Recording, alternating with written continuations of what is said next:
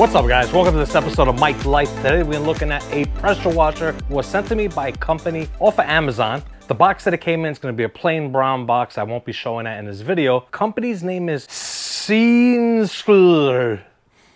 Yeah, okay. Here, I'll type it out right here for you guys. That's the company name. Pressure washer that they sent me. There is no stats with it. It doesn't tell me the maximum PSI that it does and GPM, the water flow coming out of it. But I'm going to show you guys what they sent me. I'm going to put it all together and then we'll do a test so we could see what the PSI is on this and water flow. So let's check out what came in the box. And there's the pressure washer. There's the name right there, Suyncll.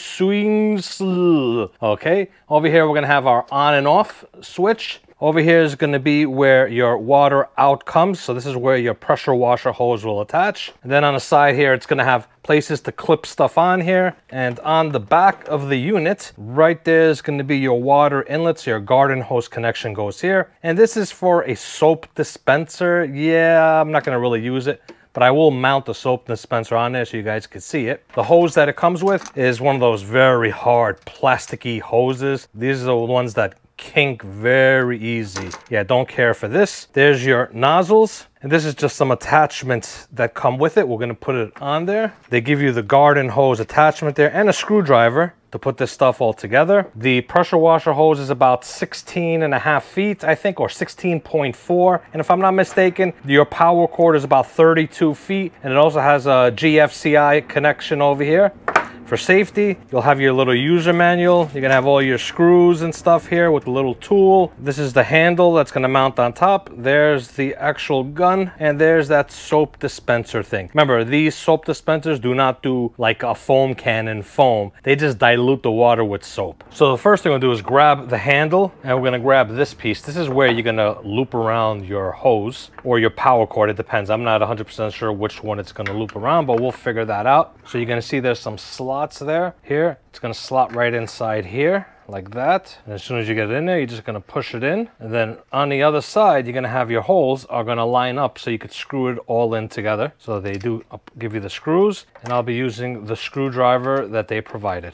Now, after that's done, you're going to see on the bottom here, there's openings for you to pass screws through. So this is going to attach right up here. I actually got to put the machine out a little bit because my cabinet's in the way, but this would go right here, and then you would add your 4 screws. So now right there on the side, that's where this slides in.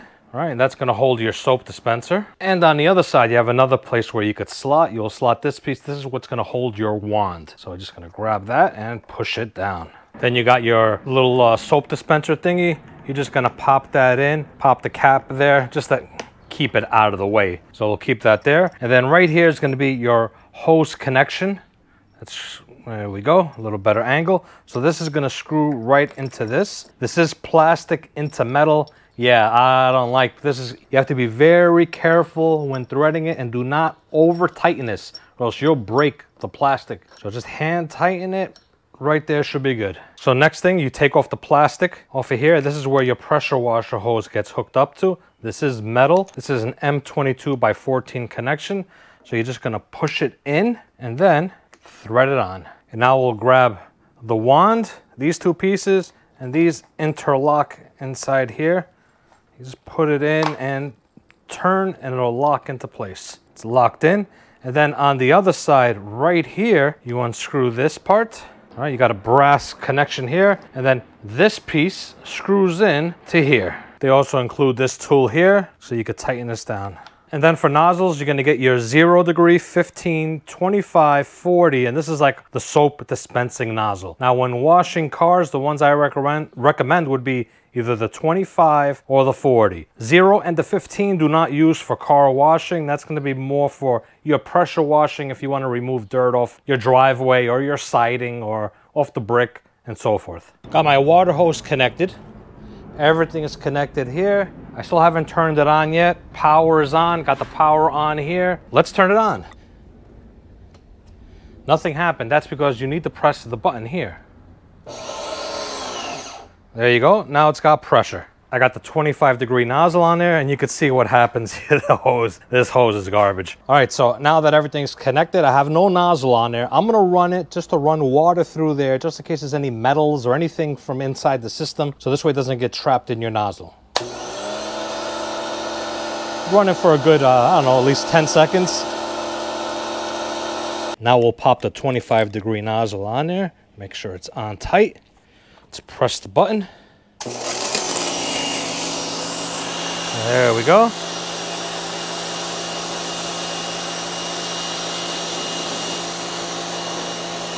All right, not bad.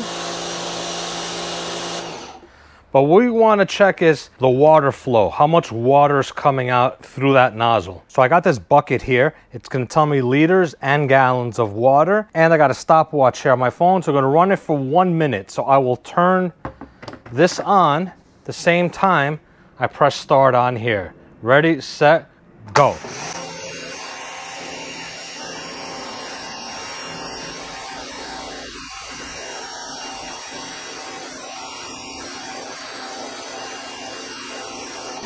All right, we'll pull this out, lay this down, and let's see how much water we got in here. It looks to be about 1.4 gallons. I think that's what it looks like here. Actually, let me put it here, and we'll go to liters. You could see it there.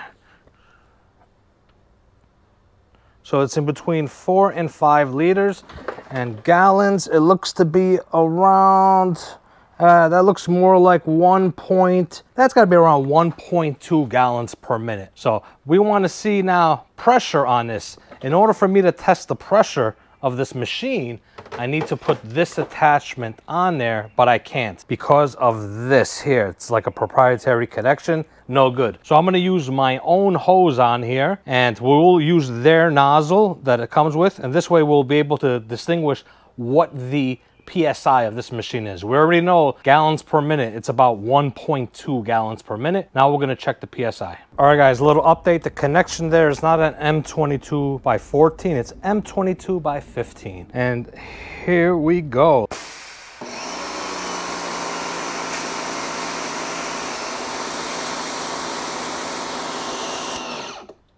All right, so as you guys saw with their nozzle, it's 1000 PSI, 1.2 GPM. That's not too good. One more time. Yeah, that's not good at all. If you wanted to, let's say, put a different nozzle on there to allow more water flow, GPM, your pressure is gonna drop also. Not the greatest. Look, it's doable for car washing, but like I said, for 1000 PSI for car washing is actually perfect. But for cleaning cement and stuff like that, it's not the greatest for house cleaning. This is more for washing your car, but you're not going to get to the extreme of water out of this one here, like something at least like 2 GPMs a minute, which is 2 gallons per minute. You're going to get 1.2 gallons per minute with this. All right, Mike, so what are your final thoughts of this pressure washer? The pressure washer itself is not bad, actually looks nice. I have no issues with it. The issues I do have with it is that right there. That hose is garbage. It's not pliable at all. And I don't like that it has its own connection right over there. That's not good.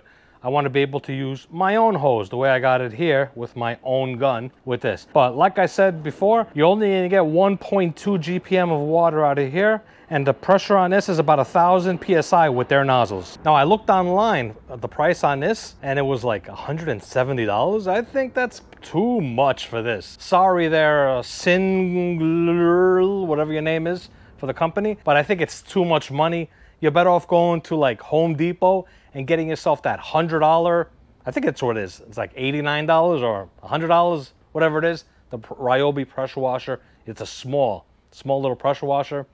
And it does much better numbers than this for almost half the price. So yeah, I don't recommend it. The only way I would recommend this is if you don't like Ryobi stuff, you like the way this pressure washer looks, and you want to use it just to clean your car, then it's fine. But I would upgrade the hose.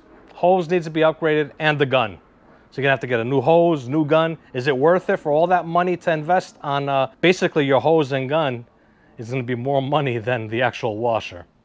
Yeah, so I don't know if I would invest the money into this pressure washer. All right, guys, I think I'm gonna end it here. There is the pressure washer.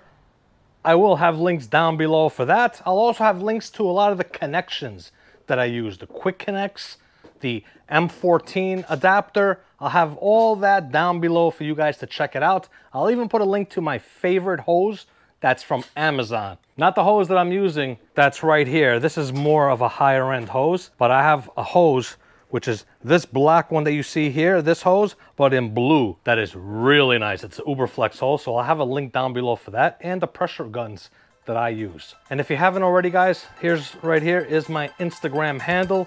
Check it out. Also, leave a comment down below, a like, a subscribe, and thank you all for watching this episode of Mike Life.